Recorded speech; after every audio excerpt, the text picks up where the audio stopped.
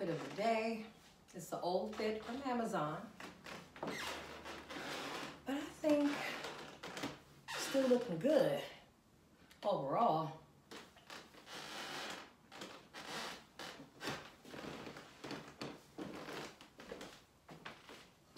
What up, cut-ups? Today's video, I'm just pretty much going to be talking about how it was when I first started to get into the world of modeling.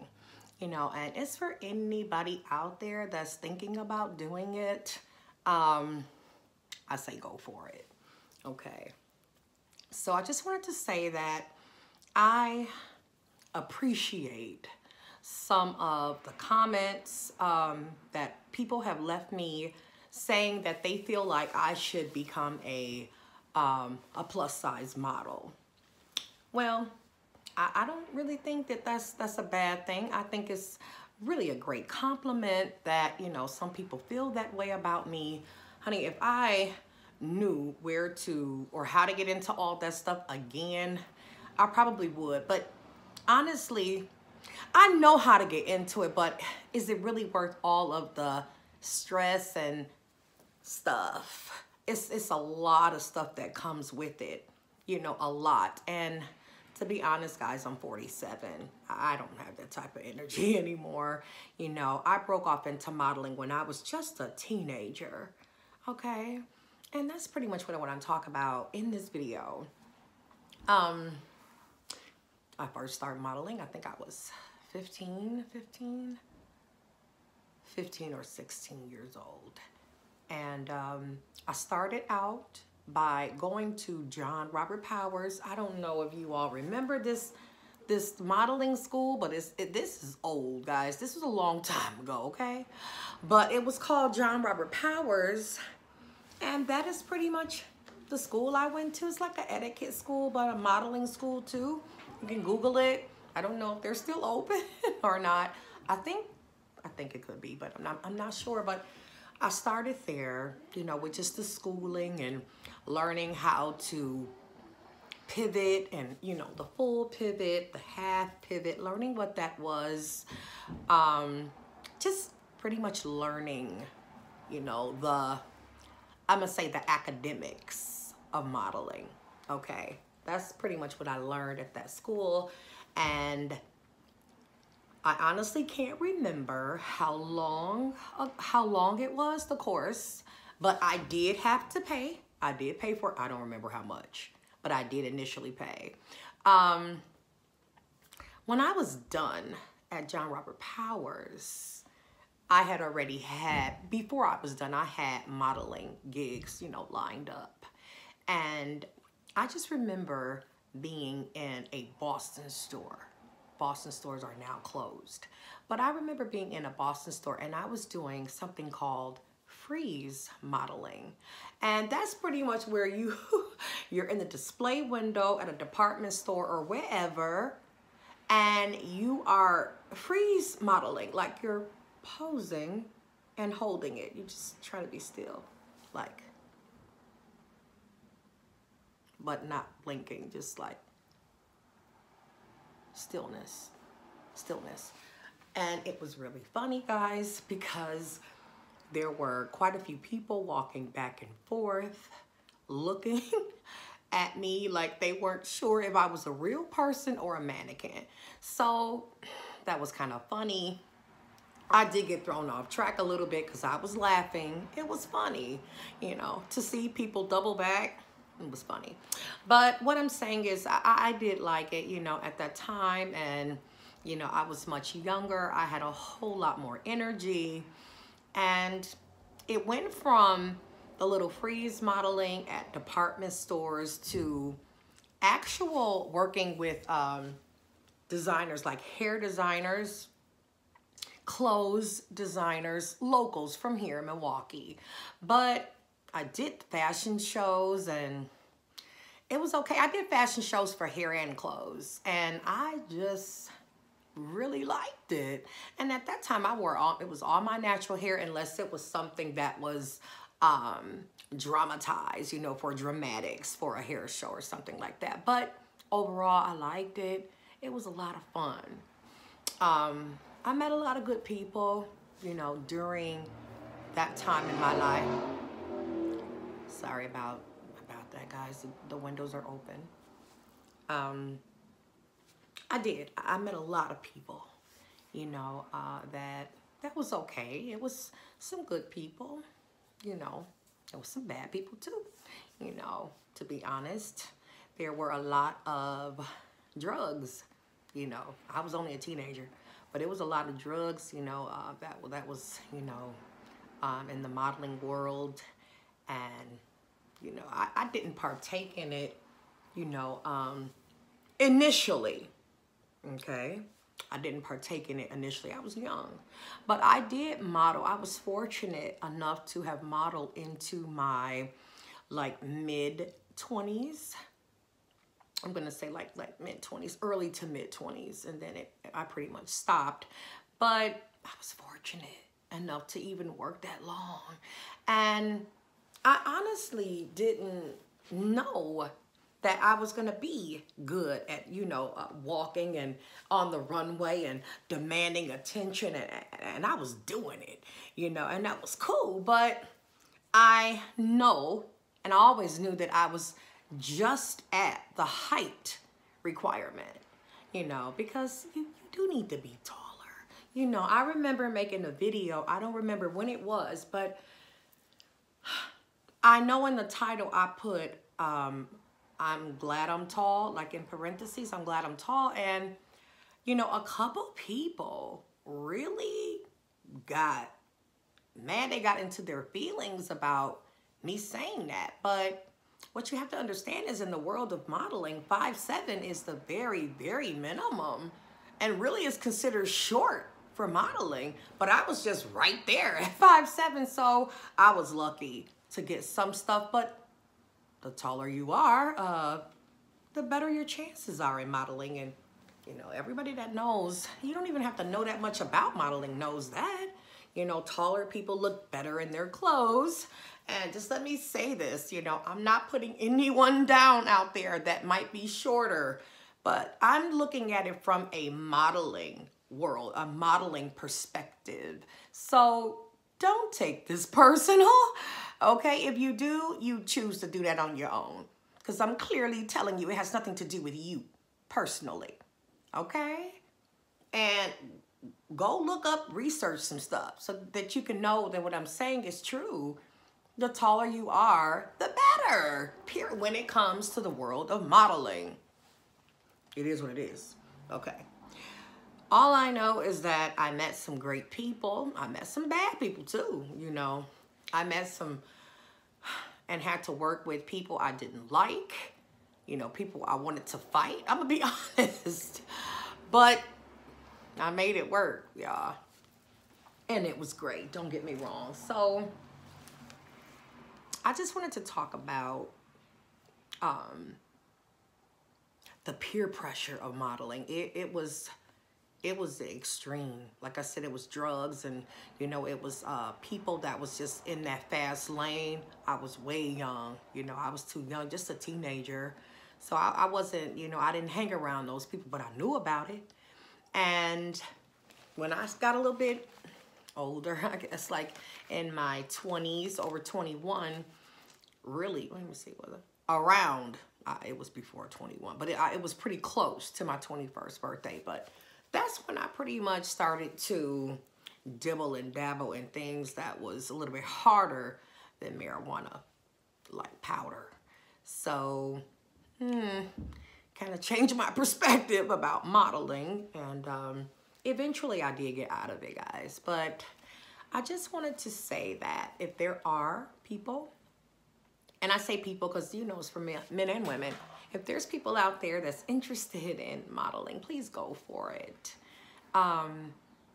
Everybody's experience is going to be different. There are going to be some typical things that happens, period, in that lifestyle, but that's just how it is, and you have to accept that. But overall, if you feel like you got what it takes to make it in that world, go for it. Okay, do not hesitate, and don't let anybody stop you.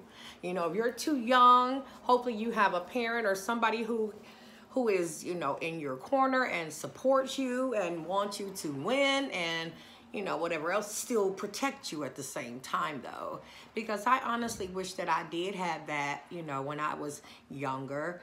My mama was around, but I ain't gonna tell y'all. Okay. She was around, but she wasn't around me at that particular time, and I ain't gonna go into that. It was kind of a dark place, but I didn't have my mom there, you know. And I wish that I did. So, for the people that's too young, you know, hopefully you have supportive parents and, you know, that will protect you, you know, in this lifestyle, the lifestyle of modeling, because it can be fierce and you can end up with your self-esteem all out of tact from listening to people. And, you know, you have to know you. You have to know your worth. You have to know your, you have to be confident in knowing that you don't want to get on the wrong track. You don't want to go down the wrong road. So when you know that, and you know that you really just want to stay focused and work and make some money, the money was great, by the way, and make some money, then, you know, that's what you really should do. But I just want to say, if it's something that you want, go for it, always. And I'm not just talking about modeling. I mean, just anything that you feel like you may want, go for it. You know, don't let anybody stop you. Just do it, okay? So, with that being said, I want to address something else in this video. And it basically is about post-op care. Stay tuned, his battery is low. But anyway, guys, someone just recently wanted me to talk a little bit more about post-op care. And I am about maybe 10 or 11 months post-op. I think I had my surgery in July. Like, I think it was July 22nd or July 23rd of 2019. So I really didn't think it would take, you know, a whole video to talk about this, because I really don't do much, you know. I don't do a lot for, you know, my post-op care. I mean, honestly, I think I'm still healing. I'm not gonna say I'm having complications, but I do still itch. Like my wound, my surgery wound, oh shit. Just like just right now, it's weird, you know. It's hard to explain, but sometimes where the incision is for my tummy tuck, it hurts sometimes, and it also itches. Like, I don't know if that stabbing pain is from the liposuction, you know, because they do go in there kind of vigorously when they're doing that, and I don't know if maybe a nerve was poked or whatever. I don't know, but all I know is that it's very itchy sometimes, not all the time. Like, sometimes I can feel it, sometimes. For the most part, my stomach is numb. I'm just gonna show you guys. Okay, this part of my tummy right here is numb, but this is my belly button right here, guys. And underneath, all right here, it's numb. It's numb. It is numb. I mean, I can feel it. The wound is right here, guys. The wound is right here. Across. And it's just weird, because sometimes I can feel it. A little bit of pain, but sometimes I just feel numbness. That numbness, like I said, it's all up here, y'all. It's all up here. So I don't know how long that's gonna go on. I've never had surgery, so I don't know. All I know is that sometimes it does catch me off guard, and those pains are stabbing. I mean, stabbing pains. And it doesn't last long, but it's just that, why am I having it, you know? So I did reach out to the doctor that did my surgery, and he said that maybe there's some inflammation on the inside that's causing it to itch. How the hell do I scratch it? On the inside. So what I do is when I feel it being itchy like that, I'll just push on it. Just push it. Trying to relieve the itch, but just push on it a bit, and I guess it goes away. But you know, it's not so extreme that it bothers me every day, but I still feel like, when is it gonna all be over? You know, it'll be a whole year this coming July for me. So I've heard that, you know, some women can have complications for 6 months up to a year and after. So maybe I'm gonna be one of those women that, you know, have, you know, some issues after a year, or maybe it's gonna take longer than a year for me to really heal. And if so, so be it. You know, what other choice do I have? So what I do for my care is not very much. I rub just cocoa butter.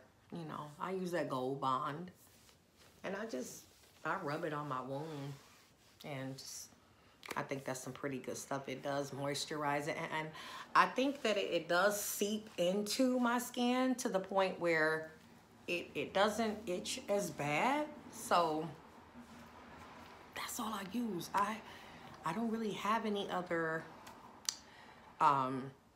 you know, post-op care that I really do. I really don't. So besides putting cocoa butter on my incision, I don't do nothing much, you know. So I hope that answers your question. I know you said that you really haven't saw a lot of, you know, information about post-op care, but if you really look on YouTube, there is a lot of videos about post-op care. I know, because I watched a lot of that before I had my surgery. So, I mean, I wanted to know, you know, I was scared like anybody that's going in for a dramatic, life-changing surgery. I was scared like anybody would be, but what you have to do is just, you know, do your research and hopefully pick a good doctor and wish for the best. You know, pray for the best. And, you know, hopefully everything will work out for you. But I don't remember your name. I'm sorry, I don't remember the name, but you'll know who you are, okay?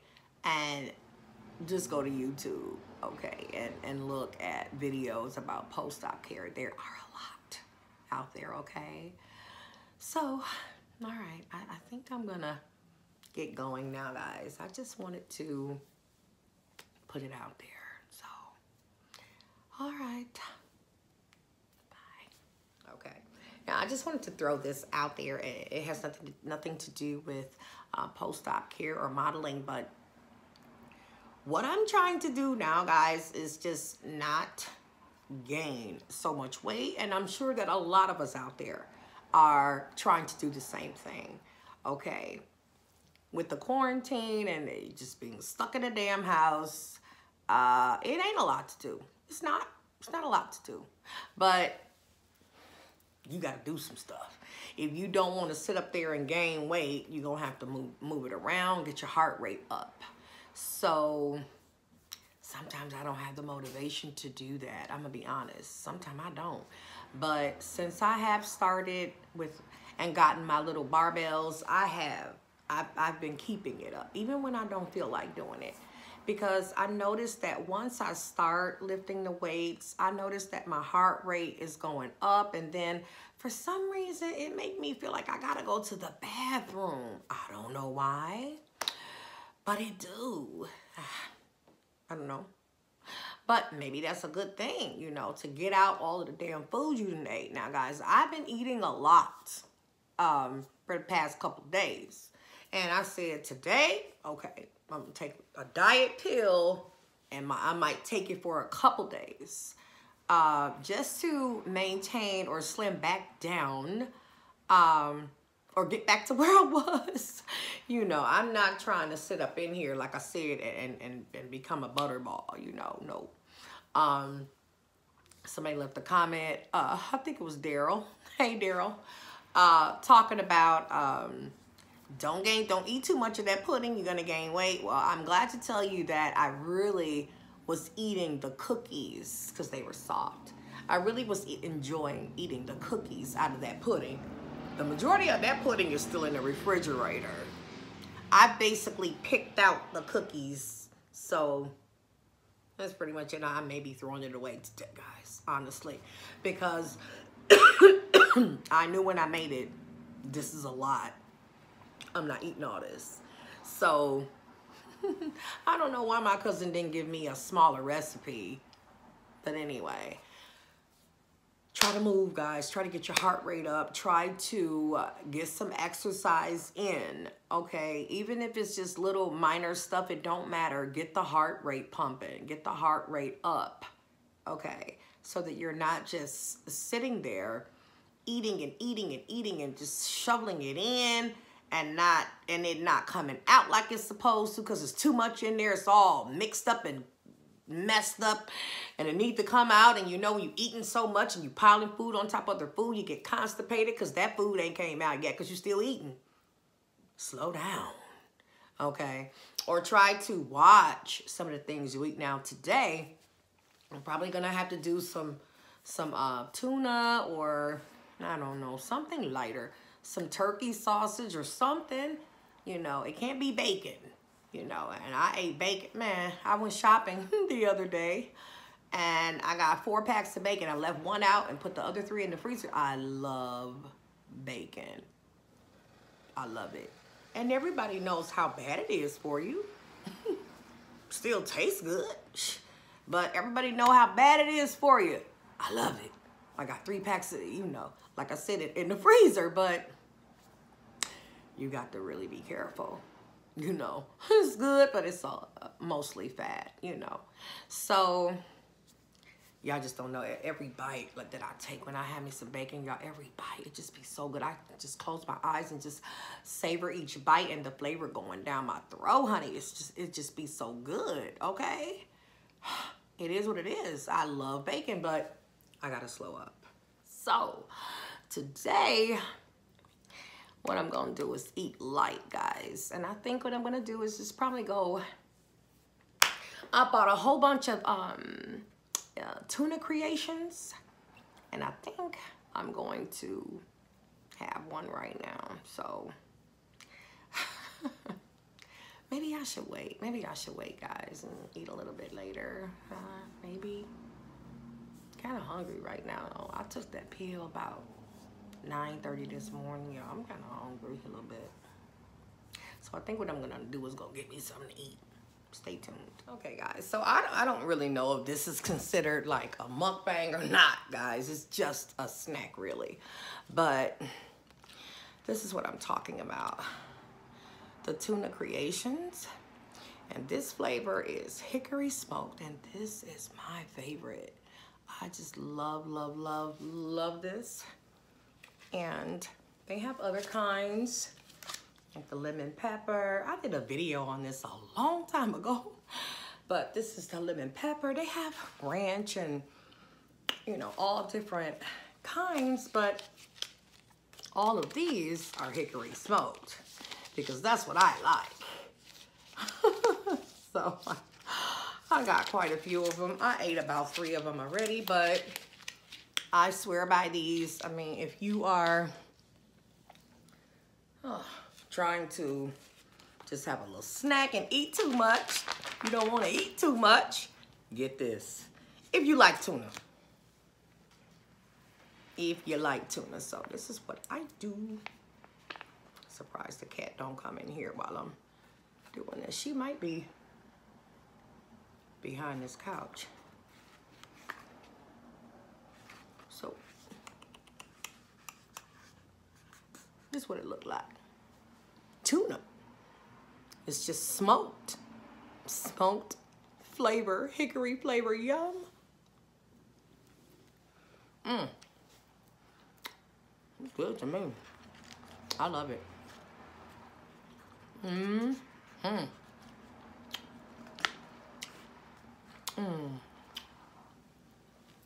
It's the hickory smoke flavor.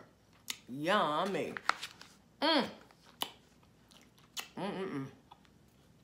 Oh. So I see they have more than 20 varieties. They got bacon ranch, jalapeno, mango chipotle, lemon dill, buffalo style, and the zesty lemon pepper, the one I just showed you. Come on, cat, I see you. Come on. I see you. Here. Come on, baby. Come on. Baby. Come on, baby. Here. I knew her butt was coming, y'all. I knew she was coming. Come on, cat. Stop playing. Little greedy butt. You know you greedy. I'm gonna put you on blast, kitty. Look at her, y'all. Come on, eat. Come on, baby. Come on. Okay. The food right there, y'all. She gonna come get it. I don't know why she trying to play and ease up on it. She knows she want it. Look at baby girl kitty. Gonna eat it, kitty. It's okay, baby. It's a pretty girl. Oh, look at you, baby. Look at you, kitty. You're a baby, kitty. Come on, baby. Come on, baby. Is a pretty girl. Is a pretty kitty. Gonna eat. She's something else, y'all. She's smelling it and huffing like she don't like it, and I know she do. She helped me eat up at least 2 or 3 packs already. So I know she like it. And so do I. See, she already finished that. Just that fast. And if I let her, she'll eat the whole damn pack up. She will. She'll eat the whole pack. This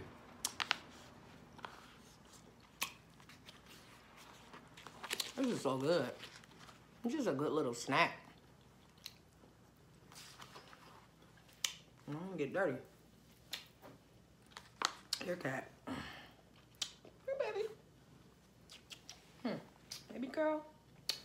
Get it. My cat's so spoiled, and so she's so spoiled.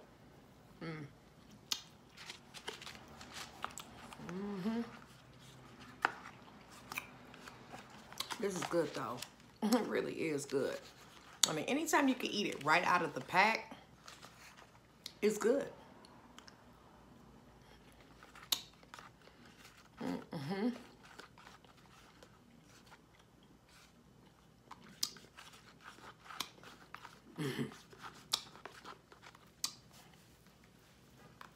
I got a story time for y'all. Y'all ain't gonna believe it. I couldn't believe it when I got the call this morning. I couldn't believe it. Let me shut up, because I ain't gonna go into it in this video. There's already enough stuff going on in this video. I'll make another video about it. And I'm not gonna say who the actual person is. I'm gonna explain that too in the video. I'm not gonna explain who it is. It's a real person though. And that they're actually in effect right now as we speak, moving around on the highway. Y'all ain't gonna believe this one. Y'all not gonna believe it. I know y'all gonna have a lot to say though. Y'all gonna be like, what? No way.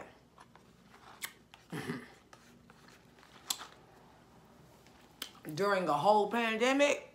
Right. Here, cat. Yeah. Here. No, baby. That's how much I got there. It's just a perfect little snack to get the hungries off of you. You know, to keep your stomach from growling. But I'm also having this too. I love my mandarin oranges.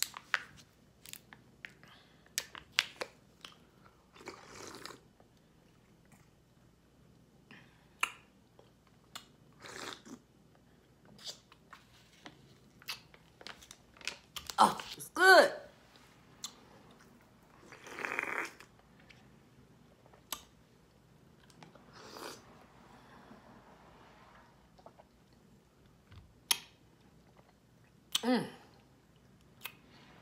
Give me my mandarin oranges anytime. I like Dole the best, but I will take generic. This is a generic one. But I do like Dole. Oh, I like the ones from Aldi's too. I love the ones from Aldi's.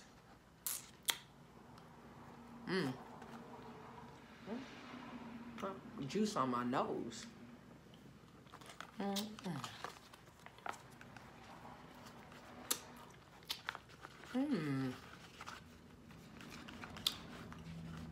Well, I feel guilty, y'all. When I know I done ate a whole bunch of food and stuff, I feel guilty.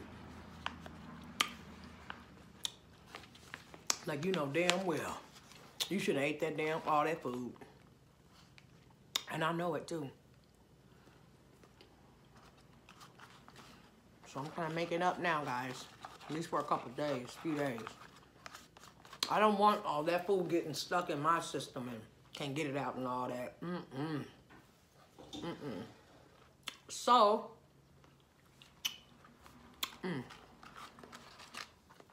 to help with that, you know, eat your fruits or drink them. Eat them or drink your fruits. That gray hair up there. Oh, that's all right.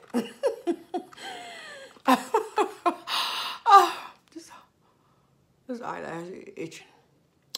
Y'all know I love my little lashes, but shit, what the hell? Something itching. Oh, look at them, y'all. They got a long.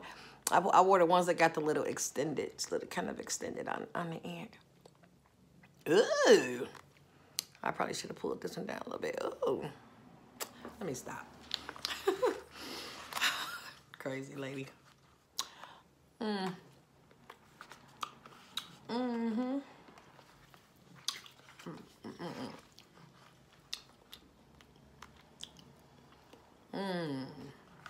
Tasty.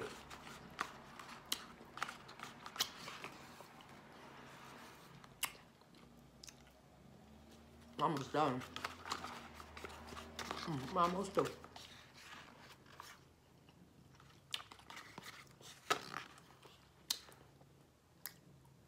This was so good. I should got a whole damn case. Oh shit, that one dropped. I don't want to get dirty. You know what? Me and my cousin, Me and my cousin was having a conversation about, because we was going to different stores and stuff the other day when I went shopping. And we was talking about how some stores, mostly in the hood, you can't really buy as much as you want. But then other stores, mostly not in the hood, there's no limit on items that you can buy. So we thought that was odd. Like at the Dollar Tree. Crazy. They was telling us at the Dollar Tree you had a limit on stuff. But then going to the Dollar Trees a little bit further out, no limit. Why do you think that is? Anybody know?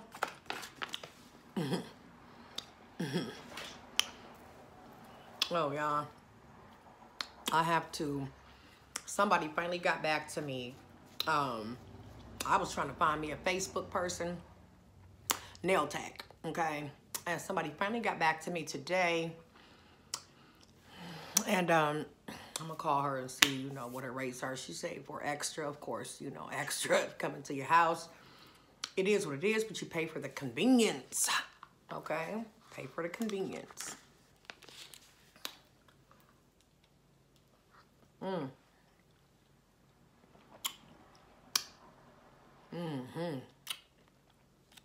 So good.